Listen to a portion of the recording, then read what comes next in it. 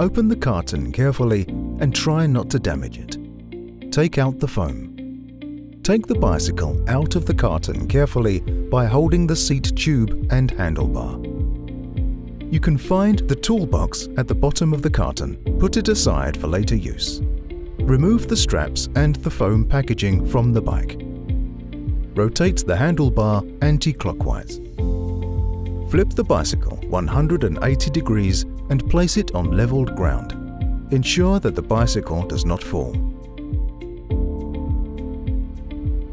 Take out the front fender and attach it to the front fork. Loosely tighten the 3 M5 bolts to the front fork in the order A, B and C using hex key number 4. Then, firmly tighten each bolt in the order of A, B and C until all bolts are secured. Hold on to the middle part of the axle tightly with one hand and loosen the axle nut on any side anti-clockwise with a socket spanner. Remove the axle nut, washer and axle and set them aside for later use.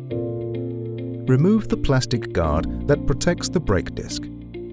Put the front wheel into the front fork.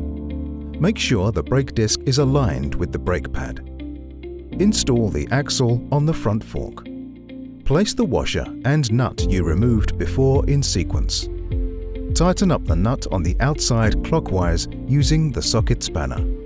Cover the dropout cover on both sides. Now you can flip the bicycle 180 degrees and put down the kickstand.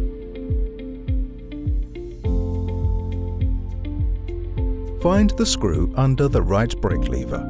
Use hex key number 5 to loosen the bolt anti-clockwise. Once the bolt is adequately loosened, adjust the brake lever to an appropriate and comfortable position. Tighten the screw clockwise. Take the right pedal with the label R. Screw it clockwise into the crank by hand. Use hex key number 6 to tighten it. Take the left pedal with the label L and then screw it anti-clockwise into the crank. Use hex key number 6 to tighten it. Use hex key number 5 to loosen the clamp bolt anti-clockwise until the saddle can be moved with little force. Lift the saddle upward to an appropriate height. Tighten the bolt clockwise with hex key number 5. When you see the minimum insertion warning mark, the saddle has been raised to its highest position. Gently open the rubber cover and insert the charger plug into the charging port. It takes about 4 hours to complete charging. Unplug your charger and put the rubber cover back on when your bike is fully charged. Before using your Honbike, we recommend to register it via the Honbike app. You can scan the QR code on the second page of the owner's manual or go to Apple Store or Google Play Store to download the app. Open the Honbike app.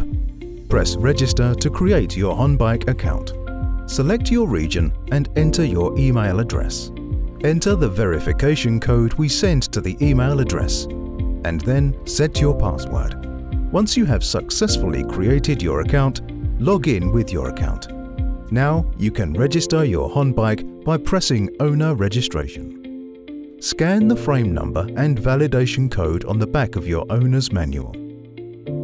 Press and hold the power button on your Honbike until the display is on. Your Honbike will be connected to the app automatically. It usually takes 3 to 8 seconds, depending on the connectivity. When the Bluetooth and the lock icon on your app light up, you have successfully connected your Honbike to the app. The Honbike's electric system can be locked by tapping the lock icon on the Honbike app or by pressing the power and minus buttons simultaneously on the bike for 5 seconds. And it can be unlocked only by the Honbike app.